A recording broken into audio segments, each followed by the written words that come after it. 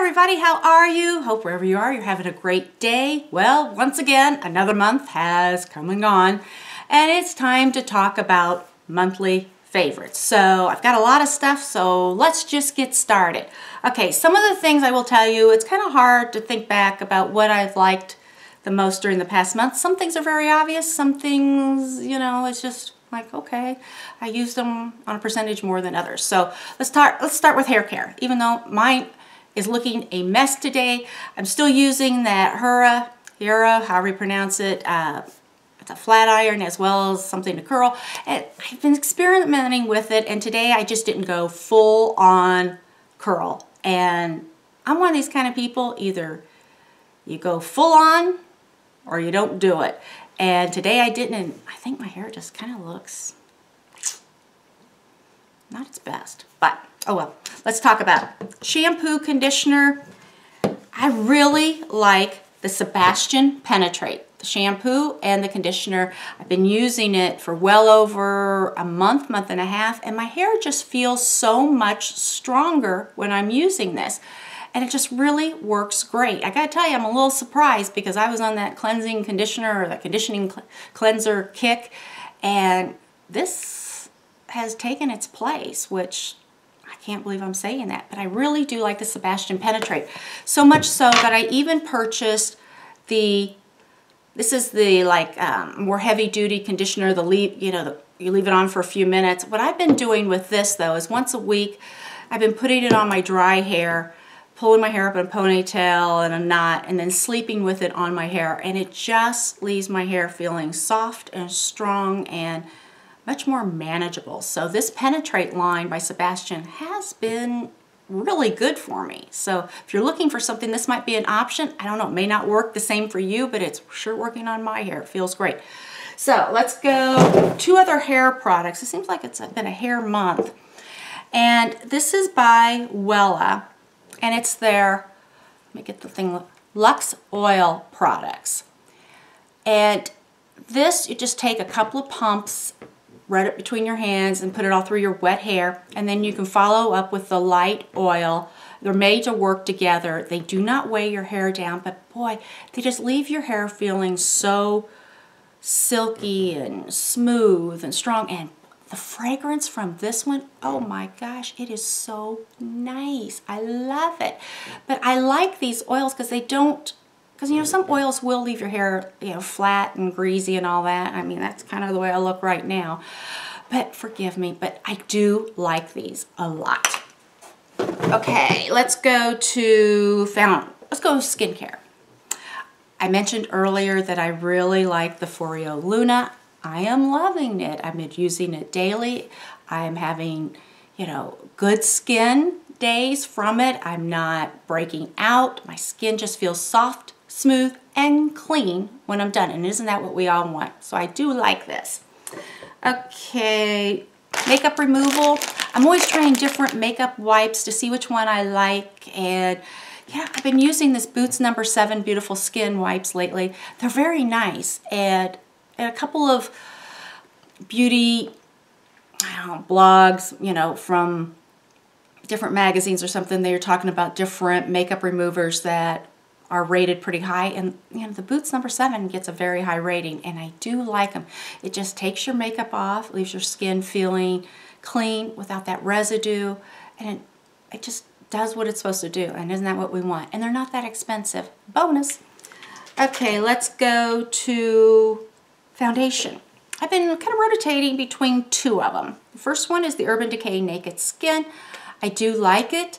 I'm not going to say it's the most wonderful foundation in the world, but hey, I do like it.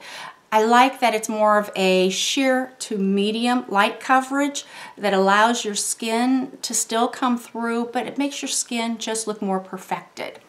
Now, a drugstore foundation that I have been very pleasantly pleased with. And this is the Neutrogena Healthy Skin. It's more of a light to medium coverage, but it just makes your skin look healthy. I guess that's why they call it healthy skin.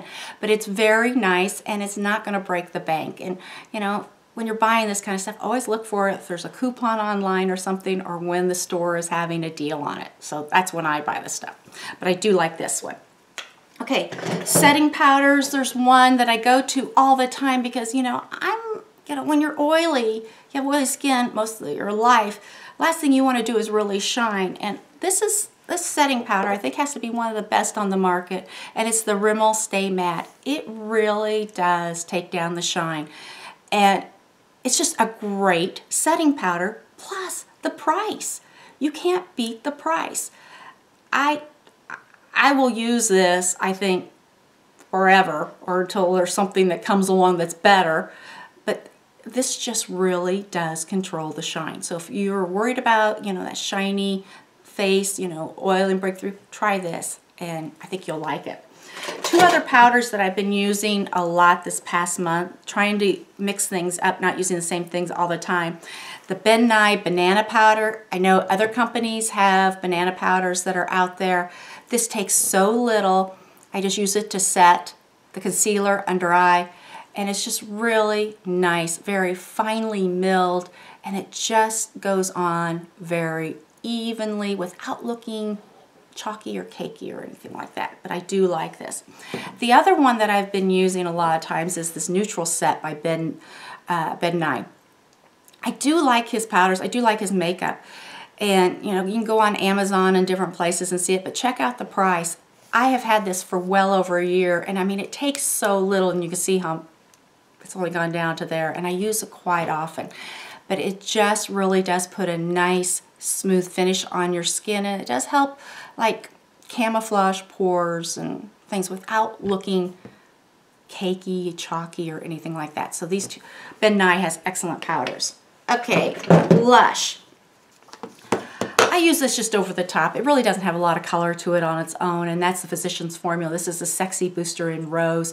I just like the nice little vanilla fragrance to it, you know, just as a light dusting on your cheeks. When the wind comes across, you'll smell it every once in a while, so it just is a good smell for a good feeling. But I do like this. The two blushes I've been reaching for the most, and this one I kind of forgot about, and this is the Tarte, this is Dazzled. It's just a beautiful, nice pink blush that just lasts a long time. It's one of their Amazonian clays. It is an excellent blush. You can use, you know, just a light hand or a heavier hand, depending on what you want. But I do like Tarte blushes. The other one is by the Balm, and it's Down Boy. I like the Balm's blushes. I have all their in-stain, their different blushes, their bronzer, powders, their highlighters, everything. Now, I purchased all of mine when the Balm was doing the 50% off, and hopefully you've gotten to take advantage of the latest one they just had, Cyber Monday, where it was 50% off everything on their site, plus 50% of the proceeds went to a local charity. So when you can get blushes for 50% off that are excellent and take so little, that's the way to do it. You know, you get a great product for the price. You know, you're buying through a good company, and then they're helping out a local charity. I think it's a win-win-win for everybody involved. But the Balm has excellent products. I think their packaging is actually cute, and this little kind of like the vintage and the paper packaging. Some people don't like it, but you know what? I don't really care so much about the packaging. I just want a great product inside. So I don't care if they just put it in just plain old plastic, whatever. If the product's good, I'm happy. Okay, I have dry eyes, and it has been an issue trying to find eye drops that really do help with my dry eyes situation. I had to go to an optometrist late in October, and she recommended the Systane Balance eye drops. These have worked wonders on me. With dry eyes, I have had like allergy, you know, itchy. They felt like there was like, for a lack of a better way to say it, my eyes felt the stuff, it just felt thick, like Elmer's glue or something was in my eyes, and they were itchy and, you know, red and irritated. And she recommended this eye drop, and they have worked miracles for me. And I love it. I love it. They go in kind of a milky, and she said it has like an oily base. I don't know. I can't tell.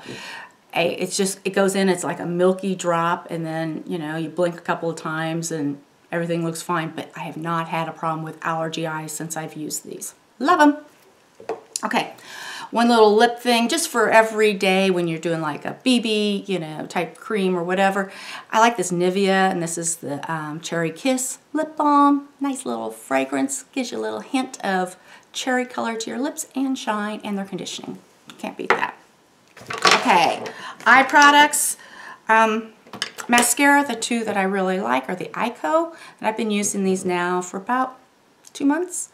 This is the Eyedo, and this is the Black Magic. Both of them are excellent. This has kind of a big brush, so you do have to be a little more careful with it, or you can get it all over the place. And this is more of a curved brush, but I do like both of these mascaras. They stay on my eyelashes all day without flaking or anything, and then when it's time to come off, they come off pretty easily. So I do like those. I've mentioned this before. I like eyelash primers, and the one that I gravitate to the most is Blinc. This is the regular one. It's kind of a clear, milky color. They do have a black one, and I did purchase it. Urban Decay has a black lash primer. A couple of companies do. But I gotta tell you, I've purchased those, and they just don't work as well for me as the milky one. And I mean, it's such a natural thing to think, why wouldn't they all make black eyelash primers? Because you're gonna put black mascara or something over the top of it. But they just don't seem to work on my eyes, where the good old milky white one sure does. It's not quite white, but it's kind of a milky color on your eyelashes, so you have to really make sure when you put your mascara on that you're covering it all up. But this has just been an excellent lash primer for me. I like it. Okay, 2 eyeliners, Physicians Formula, and I think this is what, the Lash Boost or something they call it. I'm not good with eyeliners, I'm gonna be honest. Liquid eyeliners is not my best friend. But this one is very forgiving because it's more of a soft black. And it's not so harsh. And so you don't have to be quite as careful if it's not exactly perfect like some of the other ones. And this is supposed to have, you know, lash boosting, conditioning properties in it. So if it's good for your lashes, that's all a bonus. But I do like this one because it's just so easy to use for me, because it's not my best at it. Now, this one, if you're looking for an eyeliner, the Laura Geller, this is the Eye Calligraphy. This is the blackest liquid eyeliner I have ever seen. It's very sharp, little point to it. This stuff isn't forgiving, so you have to be very careful with it. And you need to use like a good waterproof eye makeup remover to get it off, because it stays. It does not budge on me. I bet this thing could probably be used in a waterline. I don't know. I haven't tried it yet. Maybe I will. But this stuff, I mean, it's budge proof, it seems like, on me. So if you've tried it and you feel the same way, let me know. Or if you have an eyeliner that you like that maybe I should try, let me know. So, but if you're looking for something that's the blackest black I have ever seen, and that's this one by Laura Geller. Okay. Let's see. Concealers by It Cosmetics, Bye Bye Under Eye. This is just the little trial size. I bet this size will probably last me 6 months because it takes so little to use. It is so thick, so creamy, so pigmented that you just need very little. Excellent. The one I'm trying to get myself used to, and because I hear so many people thinking it's great, my first impression of it was the Benefit Erase Paste. It's more of a peachy concealer.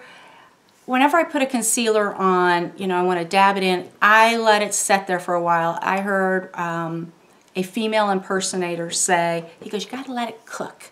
So you got to kind of let it settle and, you know, work what it's going to do and kind of dry a little bit before you put your, you know, your blending powder or whatever over the top of it. But I'm trying to learn to love this one because I know so many people do. Now, a couple more things, and then we are going to be done. I had a lot. Eyeshadows. I went on a Black Friday, Cyber Monday binge when it came for all the deals that were going on. But this one I've had now for well over a month, and this is the Stila And this is the Eyes Are the Window shadow palettes, and this is in Soul. It is just beautiful. I've heard some people say they don't really like these, but I think they're so blendable and creamy and pigmented and just so easy to work with. They have 4 different palettes.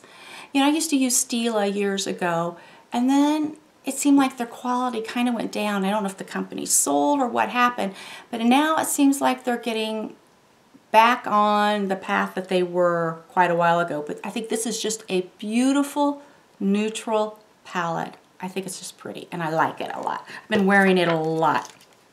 And then the other palette is one that I've talked about before, but you make it yourself, and it's by Inglot. And right after Thanksgiving, I think it was Cyber Monday, they did like 20, I don't know, some % off. So I bought my extra ones that's going to fill in here, and I'm going to get those, I think, tomorrow. But if you have not tried Inglot shadows, it is definitely worth trying them. I've read articles about some of the products that you should try at least once in your lifetime, and this is one of them that they recommend. It's kind of like a cult favorite. These shadows, I mean, they're not cheap when you think about it, when you talk about other palettes. They're normally $7 each, but they have colors and such an array of assortment, variety. It's unbelievable. Some Macy's do carry these. They do have a website, and you can call them, and they're very happy to help you with it. But these shadows are just unbelievable. They are so easy to work with and blend and build. I mean, they're just pigmented. They're every adjective that you want in an eyeshadow. I don't know how else to say it, but they are just beautiful. So I can't wait to get my rest of it, and then I will share with you my whole palette and what I've got. Last 2 things are not about beauty on the outside, it's about beauty on the inside. Chia seeds. Yes, these are the chia seeds that you probably heard growing up on those commercials at every Christmas, you know, chia. It's the pottery that grows.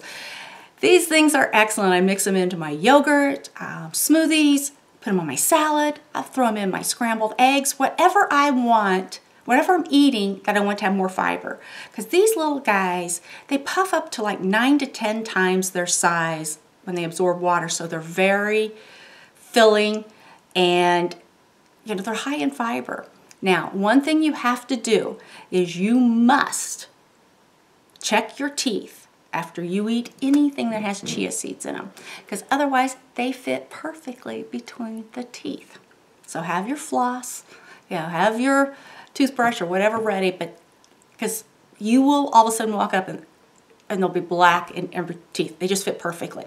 But I do like these. They are worth a little extra effort just because of how good they are for you. High in omega-3s, so they're really good for us. But try them. And the last thing, I have been just eating the heck out of these things, are these bean and rice and cheese burritos. I get them at Costco's.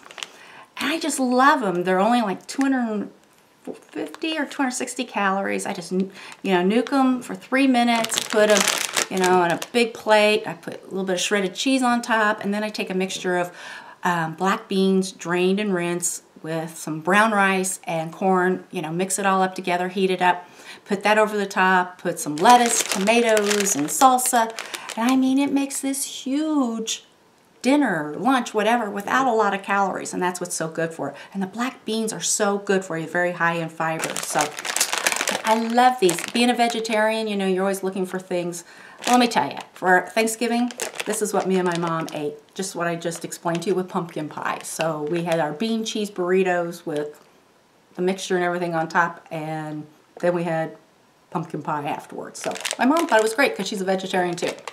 So that's the favorites for November. I know this was a lot. I'm trying to go through it as quickly as possible. So thank you so much for watching. I do appreciate it. If you haven't subscribed, I hope you do so sometime soon. And for those of you who are always subscribed, thank you. I appreciate each and every one of you and your support that you give me. So until the next video, I wish you all a great day. Take care. And if you have any suggestions on things I should be using, I would love to hear from you. So until the next video, bye-bye.